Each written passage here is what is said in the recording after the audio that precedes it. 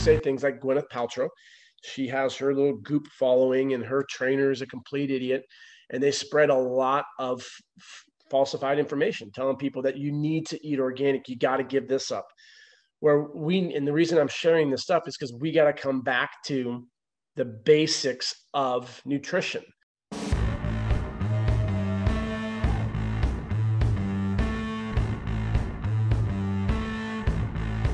We do not do a good job as trainers and coaches assessing the general population.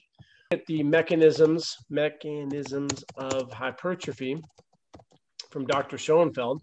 Number 1 is tension. Number 2 is damage.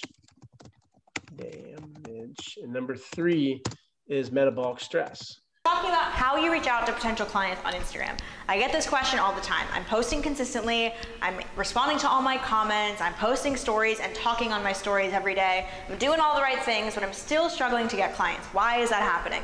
So here's always the example that I use, is that if you opened up a gym one day, you can't just pop your door open and say, okay, clients, I'm ready for you. You have to do some active reach out. And the exact same thing applies to an online business. You can't just set up your shop and go, okay, who wants to coach? Who wants to work with me? Who wants to be coached by me? You have to do some reach out, no matter who you're looking for or what your target market is. You have to go out of your way and be proactive.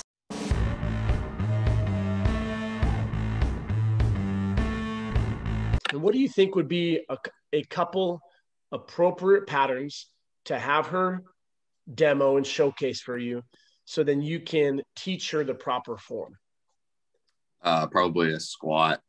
Great. Probably just the basic ones, just a push, pull. Good. Make sure to like and subscribe. Follow us on Instagram. We got Show Up Fitness, Show Up Fitness Internship. If you want to become a great trainer, showupfitness.com. And most importantly, your favorite trainer with a belt buckle, check out my book, How to Become a Successful Personal Trainer. We will help you no matter where you are. All you got to do is show up. Woo!